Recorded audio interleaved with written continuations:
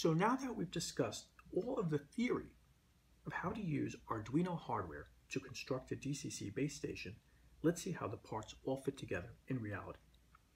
Once again, we start with the Arduino Uno. Remember that this connector here is for the USB cable, and when it's plugged in, it provides power to the board, as you can see from the yellow and green LEDs. This is the motor shield, and it generally plugs in right on top of the Arduino. But before we do so, there is one small modification recommended by Arduino that we need to make. Don't worry, it doesn't require any soldering. Recall that these terminals here allow you to connect a power supply directly to the motor shield, and it's that supply that will be used to power the output channels.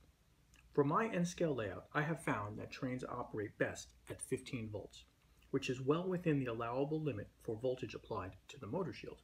So I'm going to use a 15 volt supply that can provide 1000 milliamps of current, which is more than sufficient to operate 7 N-scale trains.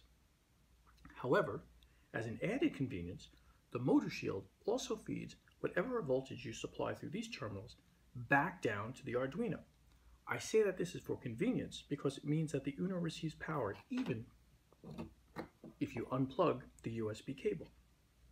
And no worries if you keep the Arduino USB cable plugged in and at the same time provide power through these terminals. The Arduino circuitry is smart enough to know to ignore the power coming from the USB cable and use the power here. All this is fine and dandy, if not for one small problem. The specs for the Arduino Uno are very clear that the power supply voltage to the board should never exceed 12 volts, lest you overheat and damage some of the circuitry. So the motor shield's presumed convenience of feeding its power back through to the Arduino is actually an inconvenience if we need to power the shield with 15 volts or more. Fortunately, the folks who designed the motor shield thought about this in advance and provided a way of cutting this power connection between the motor shield and the Arduino Uno.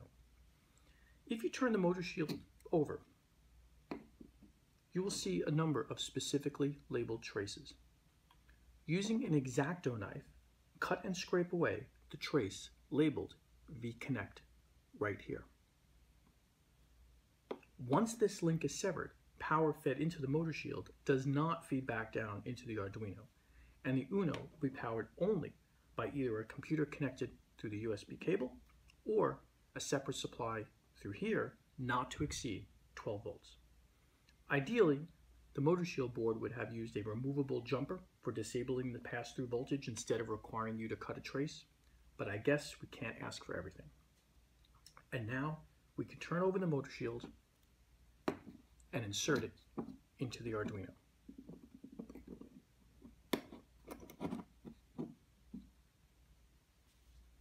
The only other changes we need to make are to connect pin 10,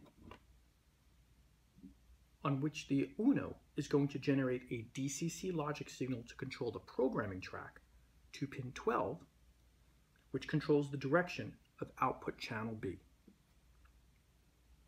And that is what we're going to connect to the programming track.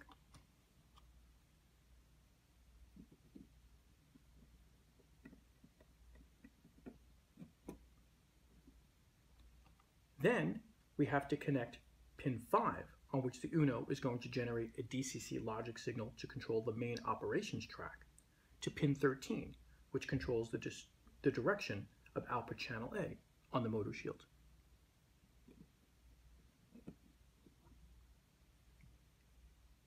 These connections are what very effectively converts our DCC logic signals, generated here and here, into bipolar signals, which are output here and here.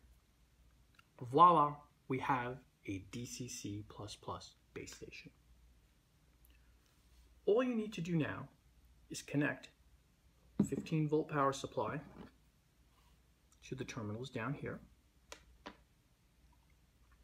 and the wire from your operations track to terminals A down here, and the wire from your programming track to terminals B over here. These are exactly the same types of connections you would have in any commercial DCC base station, with one exception. we can also have a USB cable plugged directly into a computer, from which we can program the Arduino to perform a lot of tasks that commercial controllers can't do. And that's what puts the plus plus in DCC++. This concludes our discussion of the theory and configuration of the Arduino Uno and Arduino Motor Shield for use as a DCC base station. In my next series of videos, we'll discuss the DCC++ base station software, how it works, how to use it, and how to get your own copy. Until then, thanks for watching.